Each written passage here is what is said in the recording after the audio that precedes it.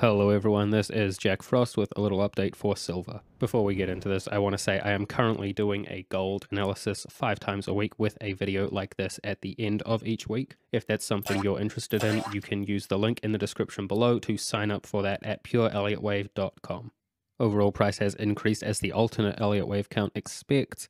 Elliott Wave first, technical analysis last. On the first weekly chart, Cycle Wave 1 is expected to be over at this low, with Cycle Wave 2 over at this high here. Cycle Wave 3 now expected to pull price lower, with minor intermediate Wave 3 within primary Wave 1. For the bigger picture, Super Cycle Wave C is expected to be an impulse, as it is the most common Elliott Wave structure, currently within its third cycle wave. There is a Elliott channel drawn around Cycle Wave 2 from the beginning of primary wave A to the end of primary wave B, with a copy on the end of primary wave A. Cycle wave 3 should break below this Elliott channel.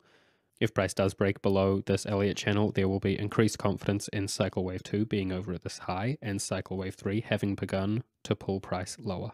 Minor wave 3 has a target calculated at 20.57, the 1.618 Fibonacci ratio of minor wave 1.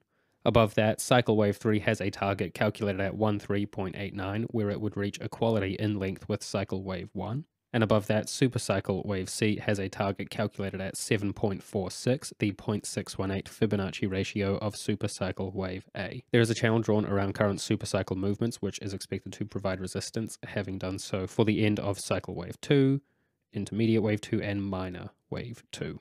No corrective movement within Cycle Wave 3 can move above its start at 26.123. On the main daily chart, with the end of primary wave B within Cycle Wave 2 over here. Cycle Wave 3 beginning at this high, unfolding as an impulse with overlapping first and second waves. Within primary wave 1, we have intermediates wave 1 and 2 over here. And within intermediate wave 3, minor waves 1 and 2 over here. Now expecting minor and intermediate wave 3 to pull price lower.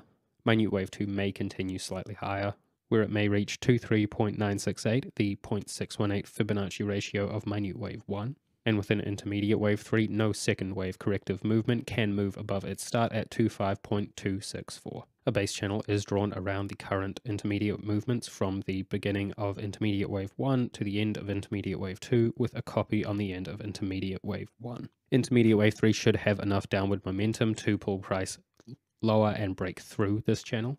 If this channel is broken to the downside, we will have confidence in intermediate wave 2 being over at this high and intermediate wave 3 pulling price lower. On the alternate weekly chart, Cycle Wave 2 is labeled over at this low, where Cycle Wave 1 was labeled complete on the previous Elliott Wave count. Cycle, primary, intermediate, minor, and minute wave 3s to pull price higher. With overlapping third waves at these degrees, it should be unmistakable and should come with increased range and momentum. Cycle Wave 3 has a target calculated at 46.82, the 1.618 Fibonacci ratio of Cycle Wave 1.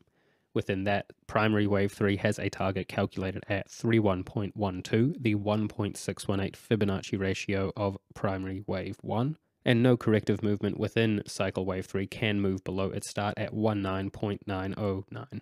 A base channel is drawn around the current primary movements from the beginning of primary wave 1 to the end of primary wave 2, with a copy on the end of primary wave 1. The overlapping third waves at these degrees should have enough power to break through the upper edge of this channel. If that happens, we will have confidence in this wave count, expecting increased bullish movement. And on the second daily chart, the end of primary wave 2 just over here, intermediate waves 1 and 2 over here, minor waves 1 and 2 here, and minute waves 1 and 2 here. For the short term, minute wave 3 is expected to pull price higher with a target calculated at 26.64, the 1.618 Fibonacci ratio of minute wave 1. And within minor wave 3, no corrective movement can move below its start at 22.118. Overall, price is expected to continue upwards, where primary wave 3 should break through resistance here with increased range and momentum.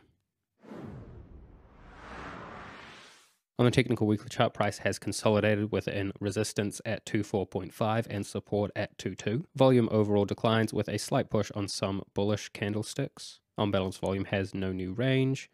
ADX is declining, showing no clear trend, with RSI and money flow both neutral and stochastics neutral ATR is overall declining with some choppy movement as price consolidates, which is standard movement. And on the technical daily chart, we can see more detail where volume pushes price higher, specifically on the recent candlesticks. On balance, volume continues in a wide range with no signal. ADX declines showing no clear trend. RSI and money flow both neutral. And stochastics neutral and increasing, recently entering oversold. Where stochastics entered oversold, price fell short of support at 2.2, and an upward swing may occur towards resistance at 24.5, where price would find resistance and stochastics may enter overbought. I just want to remind everyone that I am doing a gold analysis 5 times a week with a video at the end of each week, and if that is something you're interested in, you can sign up for that today at pureelliottwave.com. That's all for me with your update for silver. I hope everyone has a good weekend.